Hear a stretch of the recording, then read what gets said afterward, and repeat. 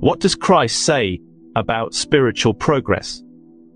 No true spiritual progress is possible until the dawning of a clear realization that each person is responsible for the way his or her life develops. A conditioned and programmed mind is like concrete. Cherished beliefs, used as talismans, emotional supports and affirmations to give strength in times of crisis, are emotionally imprinted in the subconscious, and usually incorporate in them a fear of offending God when contemplating moving on to some higher truth. Unless there is a sincere longing to know the truth of being, rather than traditional beliefs, these mental patterns are almost impossible to annihilate in the mind and emotions, and they block true spiritual progress. The level of consciousness you die with is the level you will bring back. The human capacities to be utilized by each soul depend on the spiritual progress it made in previous lives. At the moment of conception, the old soul infuses its personal consciousness of past lives and past spiritual progress into the conception process and becomes the soul of the fertilized ovum.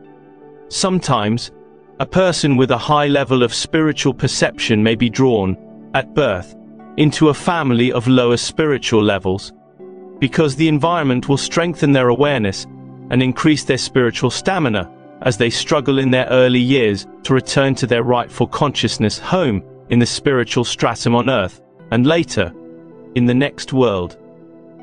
Just as you experience your undeveloped consciousness when you pass over, so do you go into the higher dimensions, which reflects your own consciousness when you have reincarnated several times and worked on gaining spiritual insight. You find that you, and everyone else you encounter, is of the same consciousness.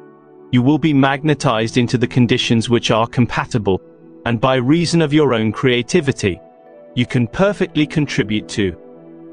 The more spiritual the consciousness of a person before they pass over, the more that they have looked back over their lives, gained insight into the ego control of their minds and feelings, the damage they have done to other people's lives, the unhappiness they have caused, the greater the spiritual progress will they make.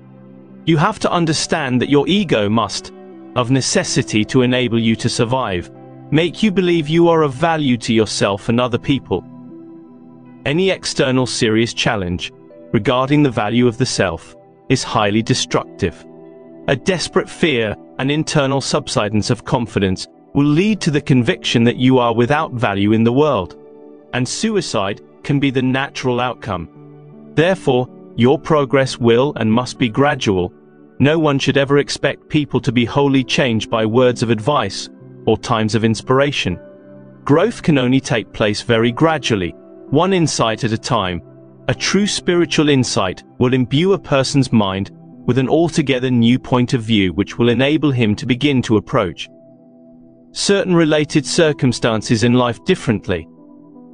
This insight must direct the person's actions until it has been absorbed completely into the consciousness for eternity and becomes part of the soul evolution. Are you blocked from spiritual progress by your stubborn adherence to present beliefs? Are you able, after due thought, to realize that all you are so sturdily upholding is only belief, irrational belief? It is absolutely vital to your spiritual development that you should, at long last, fully understand the principles of your human mind and emotional functioning. You think you do, but you do not understand it at all. You can only understand it by coming out of it entirely, transcending it, moving into higher dimensions of perception and experience, entering into truth itself. Only then do you begin to perceive that you, and every other person in the world, have lived and directed your lives almost entirely by human beliefs, not truth.